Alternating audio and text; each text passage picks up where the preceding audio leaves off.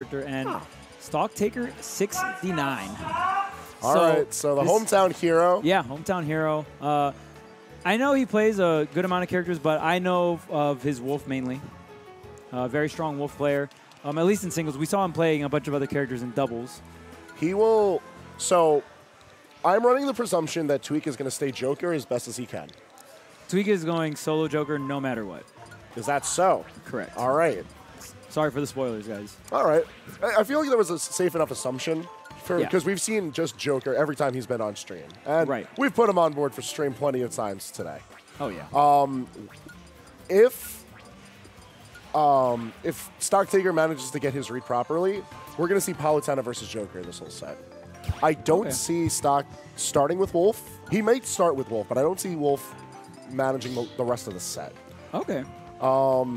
As for the other plethora of characters he has, I don't think that they would bring any merit to the matchup. Wii Fit versus Joker is very strange. It is Wolf who's going to be starting it off. Banjo and Villager both have a hard time with Joker. So if this Wolf goes anywhere, it's to replace Palutena. But it is Wolf versus Joker, Stocktaker versus Tweek. That's going to begin the winner's side of our top 8 tonight. Right, and of course this is top 8, so it will be best of 5 here. And Tweek pretty much after Summit kind of decided he wants to give Joker like a serious try. I know when the character first came out around like Smash and Splash, he like dabbled with him and tried him out a little bit. He felt like he didn't really click with the character, but I feel like he's liking the character a little bit more, kind of got a better feel for it. I think he has a lot of fun with all the different ways you can use his specials, like the gun and side B. He likes wave bouncing it and B reversing all the stuff. So I think he has a ton of options. Yes, and gun is broken. I feel like the plethora of tools that Joker has, with or without Arsene, I actually feel like the character's a great fit for Tweek. I think he just needs bearings on how to utilize them in the different situations where he can mix them up. But falling guns, he's got to be a bit careful with, at the very least with Wolf, because Wolf does a good job of punishing falling guns. Based off of just being able to position himself properly, and then if he gets that nair, he can get plenty off that nair. Wow. But it's Tweek who's going to be breaking first blood. I was just about to mention how great Stocktaker is doing of just stalling out the Arsene, that there's probably no way he's going to die from the Arsene. And like as I'm about to spit out the statement, like Tweek just comes in and at the very last second gets the last up air in Arsene he needs off the ledge trap. What a play, and it puts him in the lead. Because that whole first stock, I felt like Stocktaker was in control. He was doing a good job of just mitigating any approach options that Tweek had. Like, he got the damage up, but, like, it's once you have those awakened aerials that you're able to really put a dent into Wolf's game plan in general. Back air occupies so much space, you're able to approach with it very safely. Up air can scoop super well, kill fairly early. Ooh, and that will do it. Yeah, that's what you got to be careful of it. With any slow projectile-based character, where Wolf's Blaster usually has the slower projectile being like a boon to its properties, here it gives Tweek so much opportunity to respond with the Rebel's Guard, and any free Rebellion meter is not something that you want. Ooh, wait. Oh, it doesn't go for the drop counter there, but gets the dash attack on the return. A full Rage Arsene. That might have been the smartest thing I've ever seen Stocktaker do. Yeah, that was really, because he was lagging from the counter. Yes. So that was really good. He used the fact that he was invincible that, was able to punish that. Really, really great play from Stocktaker. Finally going to rip off that first stock from Tweek. But it's just so tough because Tweek got the value from both the Arsenes, right? When you get 2 Arsenes in a stock and they both get a stock, whew. Jeez, look at this damage. And when Arsene comes to play, man, he really makes it count. Oh, yeah. Like, Joker just decides to get ignorant as soon as Arsene comes out to play. Okay, Stocktaker gets something started here. I like the nair and the fair. Can he close out this Arsene? At least, like, not even take the stock. Like, okay, there. Yeah. And this is a very good position because with the percentage Stocktaker's given, he can pretty much take out. He should be able to take out the stock without getting the Arsene to come out. Okay, but how is he going to do it though? Tweek is playing so well in terms of just really avoiding all of Stocktaker's like combo starters or just wait. But we're going to get the back throw here. All right, this threatens for the play, but yep, Rebel's Guard comes out as soon as we see the blaster. Yeah, that's the one thing about this matchup. You got to be careful of how you blaster as Wolf because you never want to just give him the free Arsene meter. On top of that, this is kind of a difficult matchup for you to try to intercept grappling hook. You can't really drop zone there because... You can, but it's very risky. Yeah. Because they can just wait, too. Of course. But right now, I mean, I still see, like, Stocktaker can definitely still do this, but the back air on the ledge trap will close it out. But if he was able to get on stage, Wolf has so many of these combo stars, especially at 0%, with rage or not. You know what I mean? You get that falling fair, you should cash out on about, like, 30 to 50 damage. From there, maybe go for a rage down smash of some sorts. Like, I just feel like when you're Wolf and the stocks are even, no matter what the percentage is, there is still always some way to claw your way back into the game. Yeah, Wolf is one of those characters who I personally feel doesn't play the percentage game so much as he plays more of a neutral game in that, like, when he gets his one hit, he makes that count for big damage. Oh, right.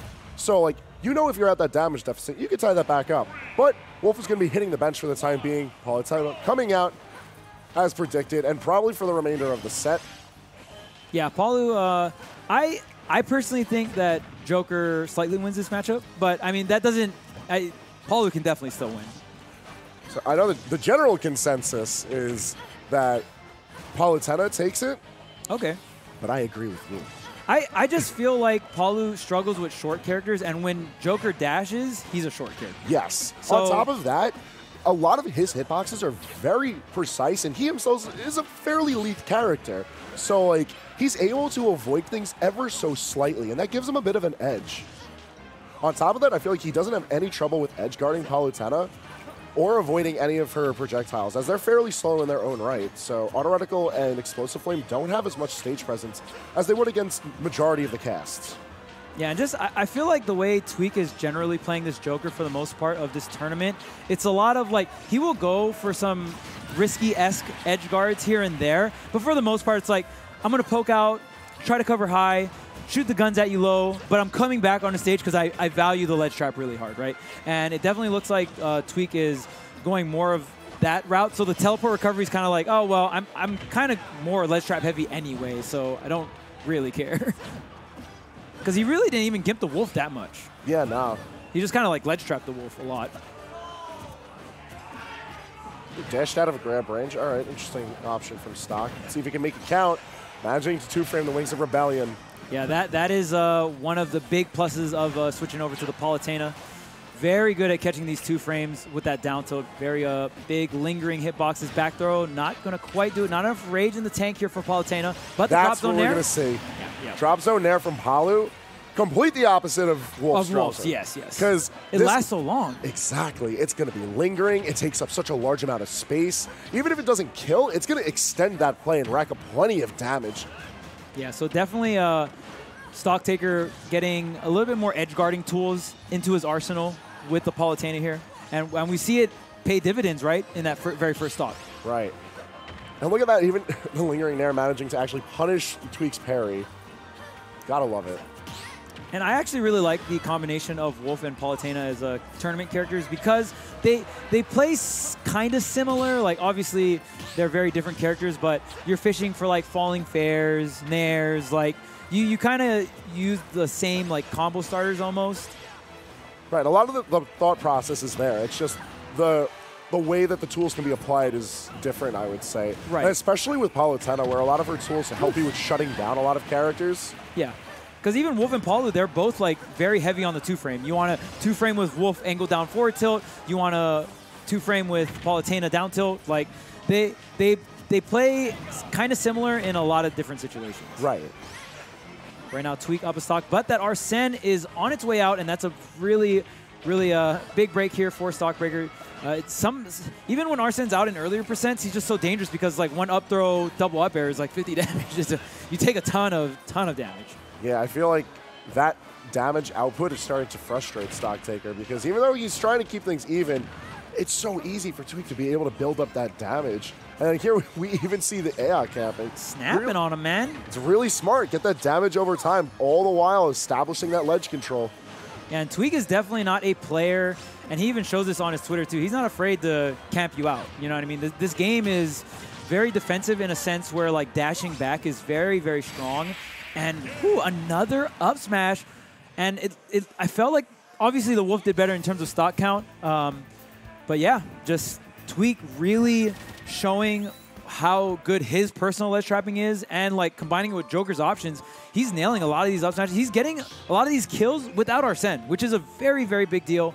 Of course, the best Joker in the world being Leo, I feel like that's probably the strongest thing about his Joker, is that he does not really need the Arsene to take the stocks, right? Indeed. But did we just get a crazy... Oh. Yeah, we did. Wii Fit Trainer is here to play. Isn't Wii Fit Trainer like low-key kind of outdated? No, I don't know about outdated. What about Ring Fit? Ring Fit Trainer. Ring Fit? Yo, Ring Fit brings the fire. Definitely expecting DLC. Dude, but, if that's the 5th slot, you know how much people would be mad? Like, people would be... You would be hyped? I'd be hyped. That's such a random pick, yo. Oh, my God. There's so many other crazy characters. Oh, of course. But before we get the new school, we got the old school. All right. Wii Fit Trainer is probably like the hidden treat out of Stocktaker's entire roster, because... Definitely the most unconventional pick we've seen so far, right? Palutena and Wolf, very much more common within the top level of the metagame. But Wii Fit, definitely a character we saw Wadi kind of messing around with. It's this character definitely has a lot of stuff. That deep breathing is very, very powerful. Like, the buff that she gets out of deep breathing. It's crazy. And having Sun Salutation, like, at the ready, it brings so much value. And this matchup is a very strange one because a lot of Joker's edge guarding tools become... I don't want to say that they fall out of play, but they do lose a lot of value because Stock's going to want to hang around the ledge a lot with Wii Fit. He's going to be able to play from the ledge very effectively. Back throw? Wow, that is going to do it with, I believe he had the deep breathing. I can barely tell. Did. Yeah. It's like it's out now. And the header, that side B soccer ball, another great projectile, hopping right over with the back air, but not enough to take out Stocktaker.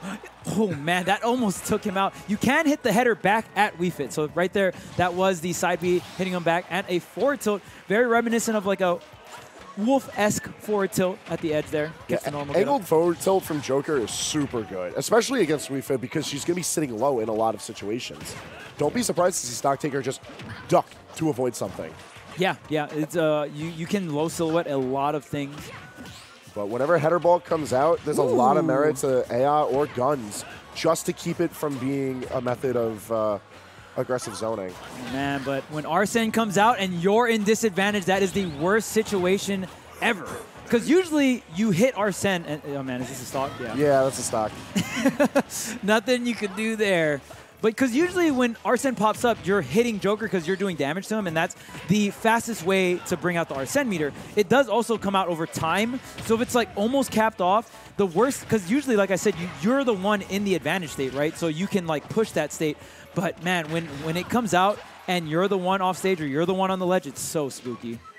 And look at Arsene's almost going to come out again because of the Rebels guard. Wow. But not in this stock. It's going to be... Yeah, man.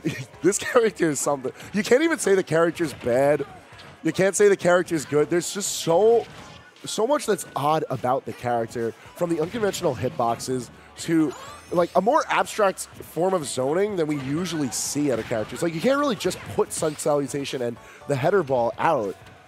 Yeah. And you can't let him just deep breathing, or else all of a sudden, all of those tilts are incredibly powerful. Like, the Nair chains rack up so much damage so fast. Yeah, Wii Fit is definitely a weird character in a sense where her back air out of shield is quicker than her shield grab. So when you shield pressure Wii Fit, you actually want to be in front of her, which is so weird because most of the time in just quote-unquote Smash Brothers in general, you usually want to cross up your opponent because they usually have a quicker option in front. But Wii Fit is the exact opposite. Can Tweek seal out this stock with the Arsene here? A lot of things will do it. Forward tilt. Oh, he's got to be careful, though. Yo, it's back air scooping from below. That's going to give a solid 3-0 to Tweek as he moves on to winner's